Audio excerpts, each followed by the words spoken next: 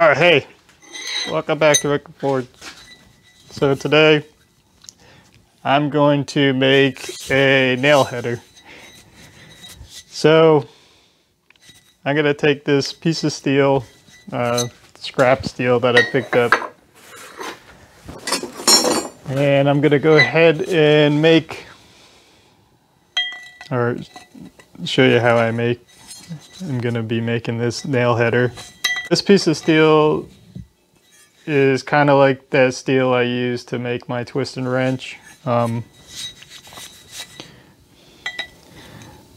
it's 2.5 inches by 5/8.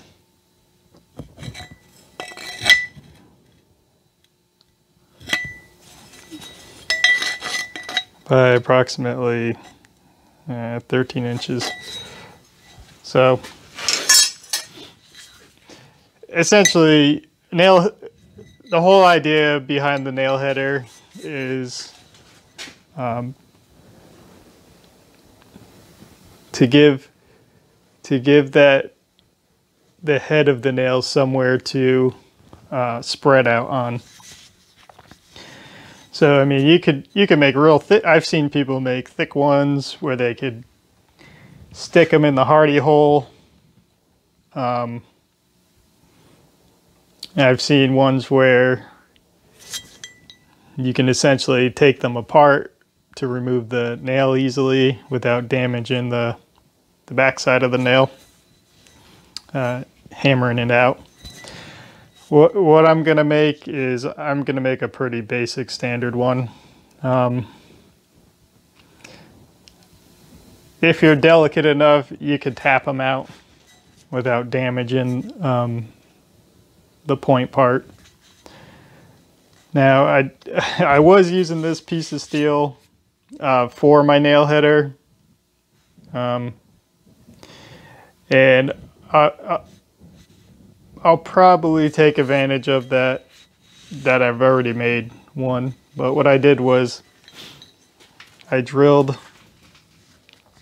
I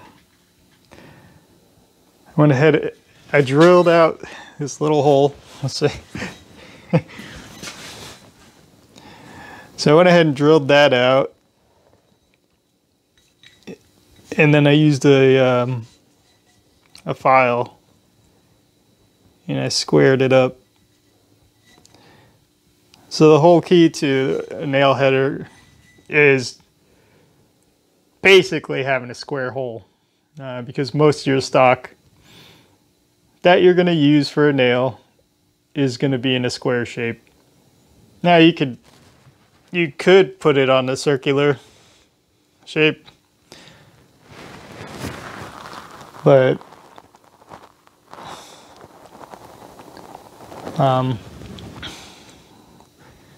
the square will actually keep it more defined. So I'm gonna make basically two of them. One that's gonna accept a 1/8, and then one that's gonna accept I believe it's 3/16. A lot of people make nails different ways. So some will take they'll go ahead and just take round stock, and they'll go ahead and forge it out into into a taper in a flat end. They'll put it, after they do that, they'll put it inside the nail header, and then they'll flatten it out. So that's one way to do it. The other method is to actually take a flat stock,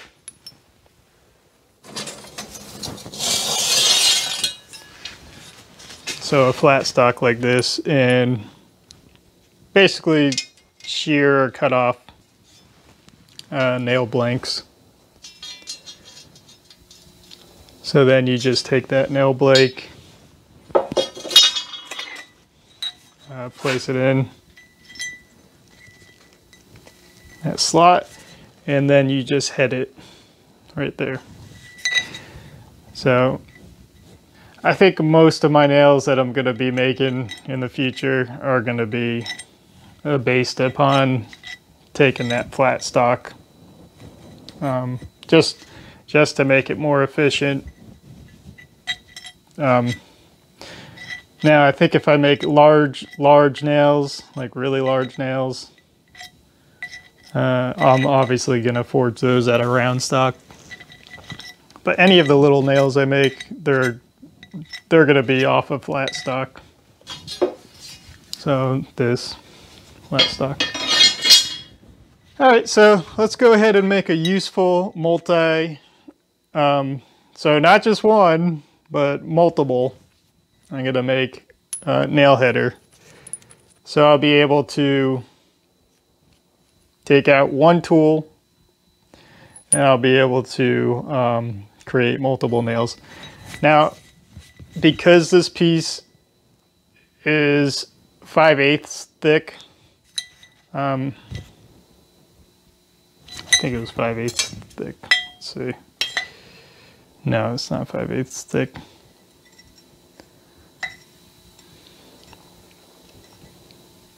It is closer to a 1/2 inch. All right. This is thick enough to take a beating, so I'm not really worried about any warping or this piece getting just destroyed from pounding on it. So I'm not going to use I'm not going to harden it or anything. As long as you keep the steel cool, it's not going to really mess up too much. So I'm pretty sure this is mild steel. So this is a low carbon steel.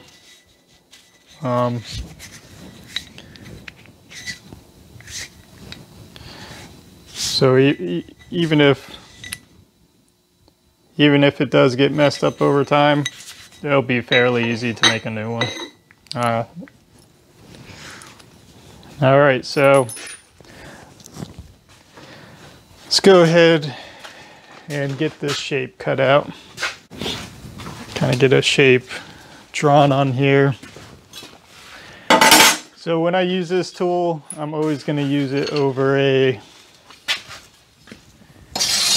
Pritzl hole. Either a Pritzl hole or my Hardy hole. In this case, it's most definitely going to be used over my Pritzl hole most of the time.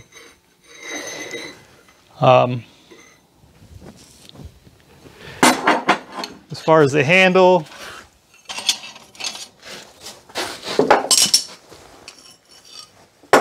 I'm going to do a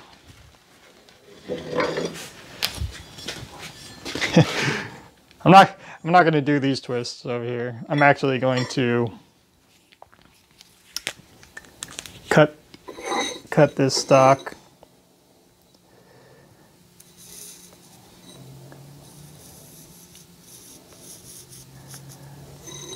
So I have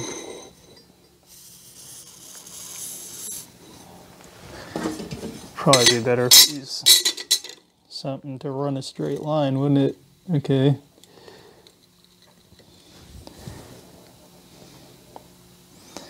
So probably run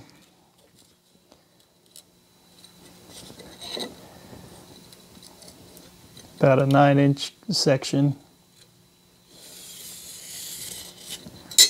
All right.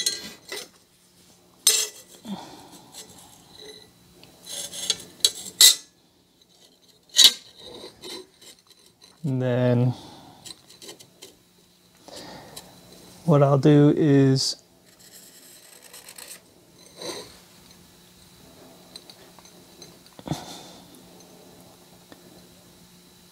I'll keep all those holes. All right, so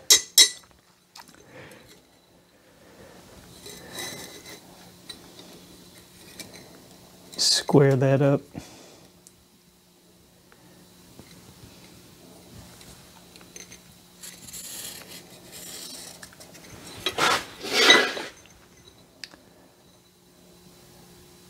Actually, okay. So here's what I'm gonna do.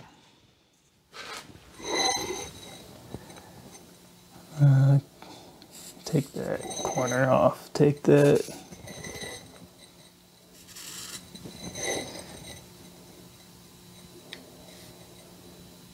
All right, so here's the idea.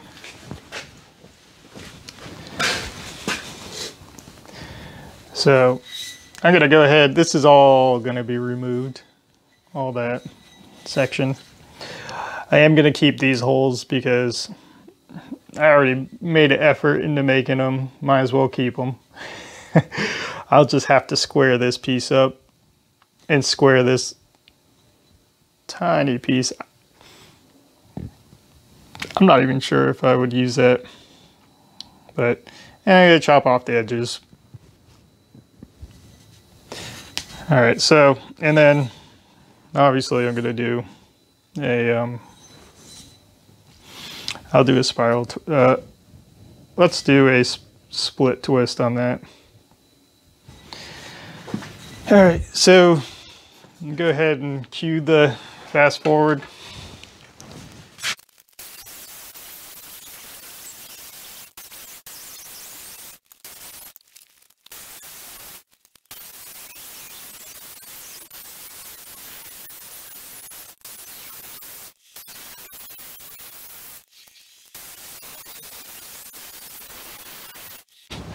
Get all that. So I used a magnet just to pull up some of that. I've actually been saving this stuff just in case I wanted to try this method of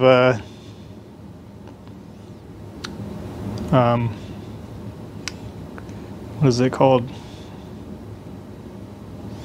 It's a type of process of taking the powder and turning it back into a steel stock. So it's essentially just turning it back into weld. So I've been collecting this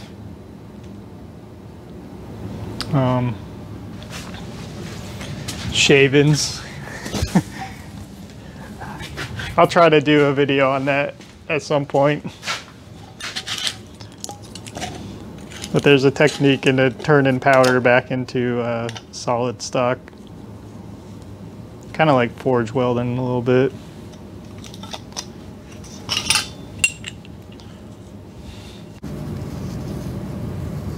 Also, if you do this type of stuff and you don't use magnets, you're missing out on one of the best cleanup tools ever. Magnets are your friends when you're a blacksmith.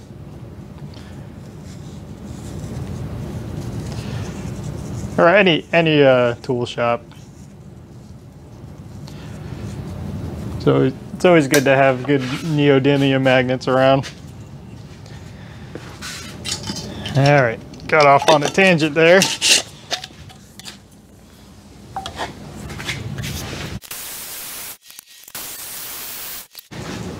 All right, so what's going to be nice about this tool is it'll have multiple functions. So I could use this as a rivet header.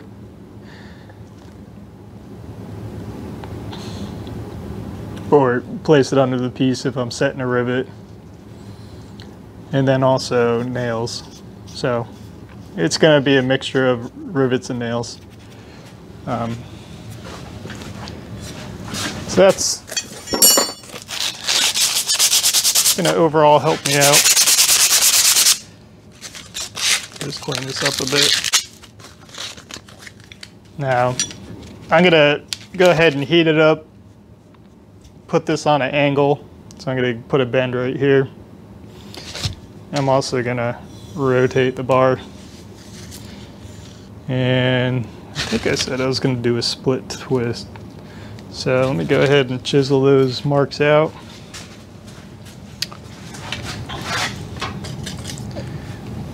Get rid of this cutting fluid.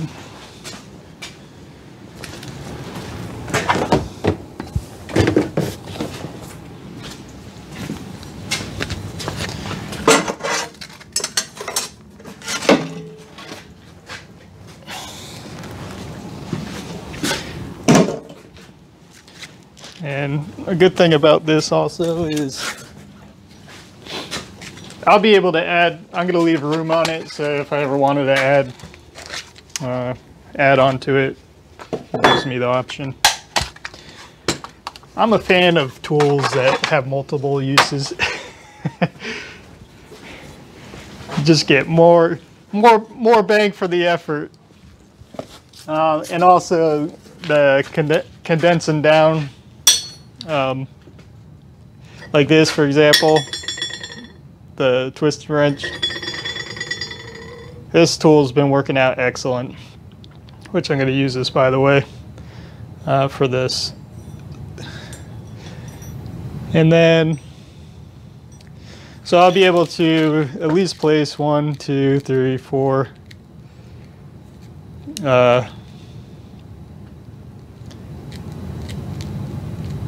Oh, I might even be able to make a, no, I don't know. It might be too much. I might be able to make a section that for monkey heads. So basically, if I have a portion, let's say I make a tenant and it's not as round as I want it to be, then you basically put the monkey tool on it, you put it in the vise, put the monkey tool on it, and you hammer it down until it takes the form of the circle size that you want. I could do that.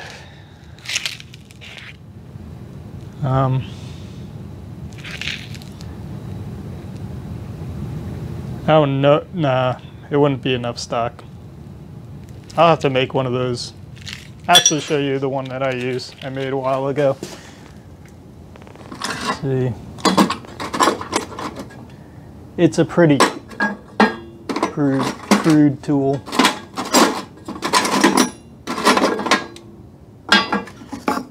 Find it. There it is. All right, so this is about my most crudest tool I made. All right, so that's the striking end. And then that is the hole. So you place that over the tenon that you're trying to either fix or make it look more round. So you heat up the item, the tenon, you hammer this into it on the vise, or yeah, I usually use it in the vise. And that's basically a monkey tool, and that's 1/8. It's a 1/8 hole. Let's see. Yep. So that one's a 1/8. So you basically heat up the item, put it over, and hammer it down. And then you get more of a nice, consistent, it ends up looking like that on the end. And then if you wanted to rivet an item, it fit through the hole better, and you just get a cleaner rivet. All right, so go ahead and set up the forge, get that all lit. All right, go ahead and throw this in the forge. Actually, let's get those split lines running. split twist. Okay. Good thing about this piece is it's got so much mass to it, probably not really going to have to anchor it down when I'm chiseling it.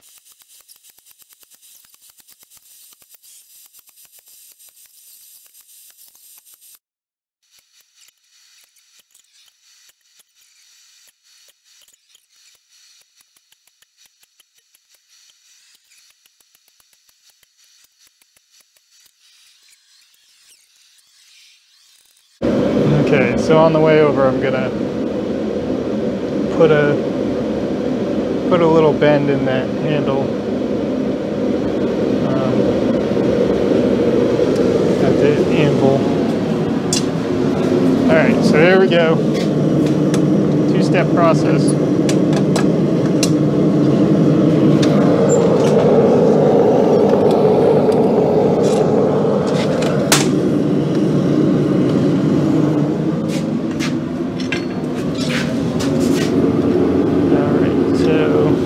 First thing I'm going to do, get that bend. Well, actually, let's go ahead and twist it. I'll do the bend after.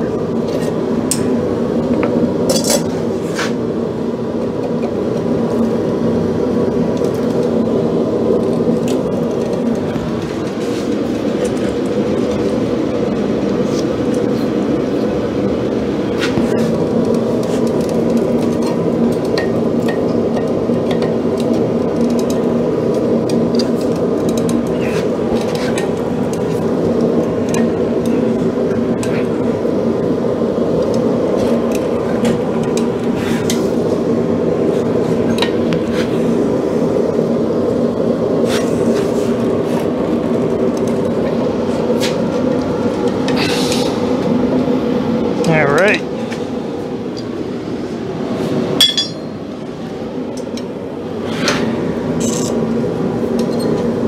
Let's see what we got here. See how straight it is.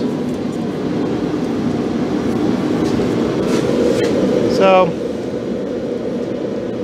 it's fairly straight. So it was more of a rectangle than a square. So that's why it's got that interesting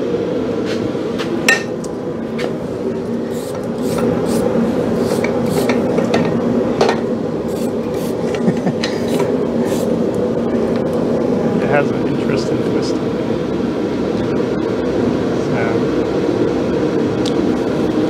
what I'm going to do is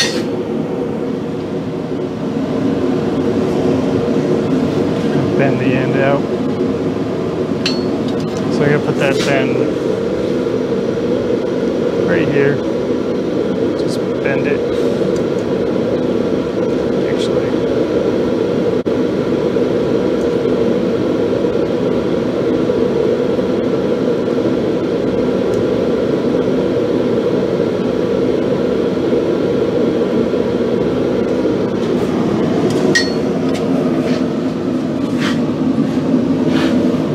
So the twists are far enough away from interfering with it laying flat on the anvil. So that was something I was concerned about, but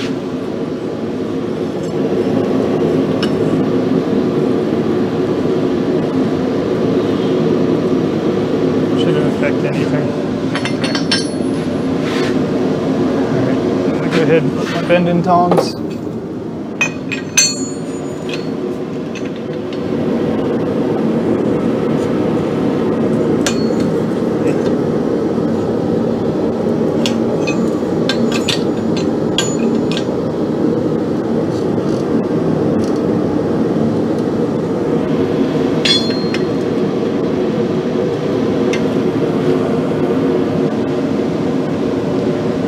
So I'm going to heat this end up now. Go ahead and heat this end up. I'll bend it over the anvil. So that's where I'm going to make the bend. Alright, should be hot enough.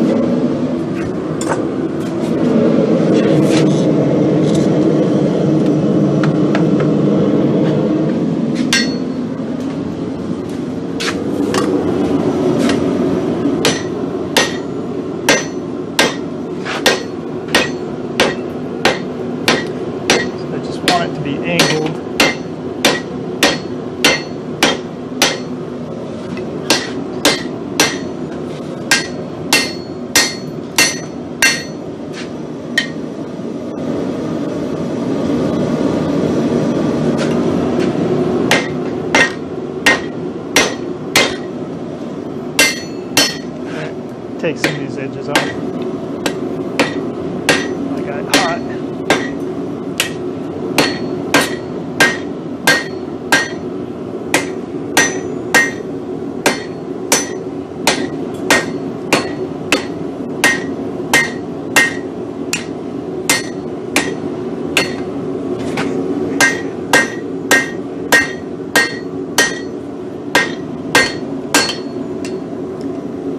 So if you've ever worked with large hot pieces of steel, you know that they radiate heat very well. This little thing just warmed me up pretty good.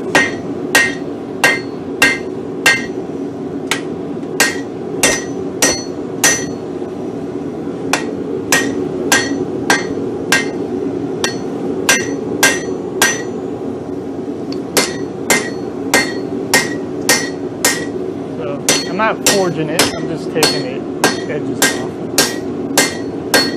instead of having to grind them down.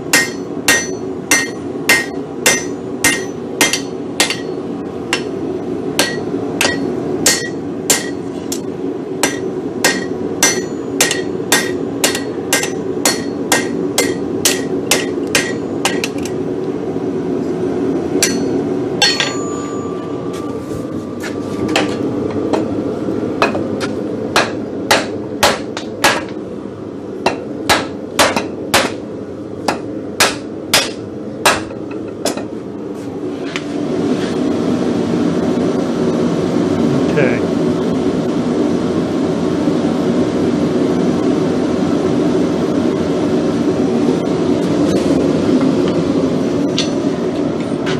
I do have to say it is a funny looking tool.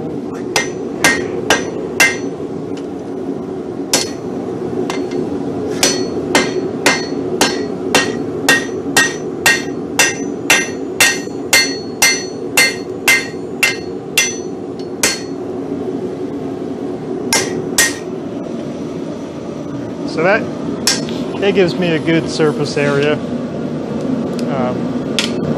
to add additional. Alright, so I got a nail sample heating up. Let's go ahead and use the nail header.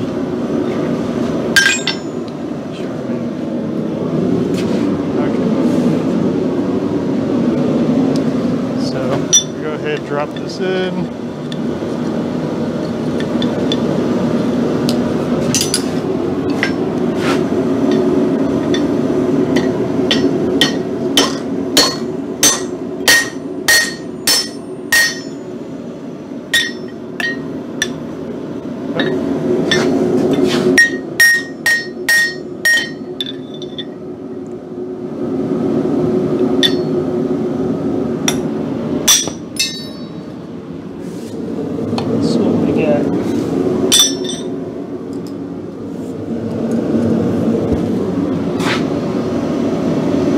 Almost there. I think this hole is a little too big.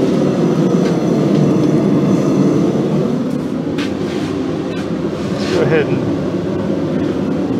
try this other piece.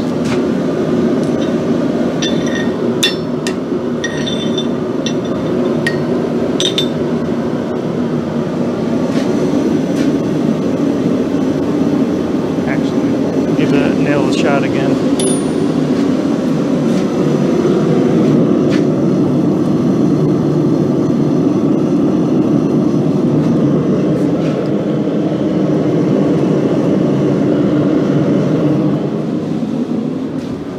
Alright, there we go. Don't lay it on the anvil. Suck all the heat in. Alright.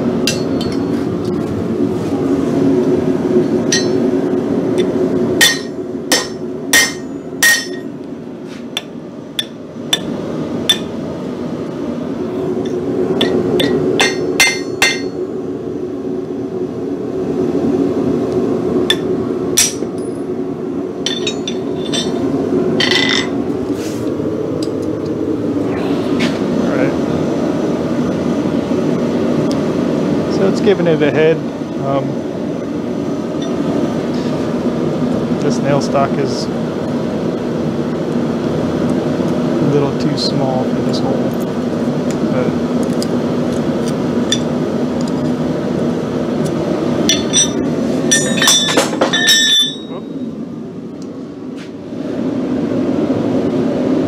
you can see we got a little head on there,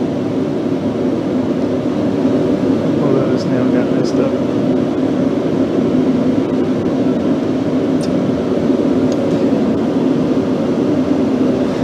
Alright, so I'll be messing around with this item a little more in the future. It kind of gives me a blank slate to be able to make different types of heads, whether it be rivet heads or just nail heads.